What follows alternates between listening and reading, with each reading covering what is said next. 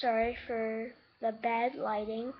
It's not that dark out, it's only like 7 or something.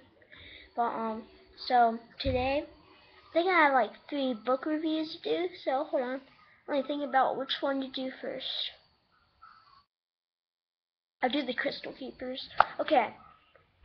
The Crystal Keepers is the 3rd long-awaited book of the Five Kingdoms series.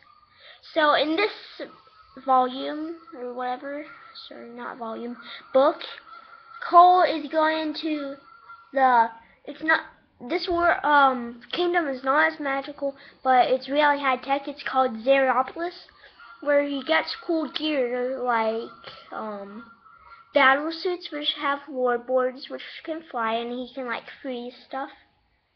And they're trying to locate Constance, another one of the lost princesses. And so they need to find out where she is.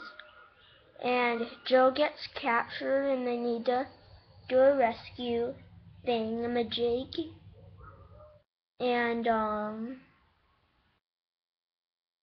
they also learn some pretty big secrets. I wish that when I linked this thing, it wouldn't be like this, you know? It does the opposite. It just makes me so mad. Okay, so it's a really amazing book series. Brandon Mole is one of my favorite authors ever, and you're going to really like it. Aiden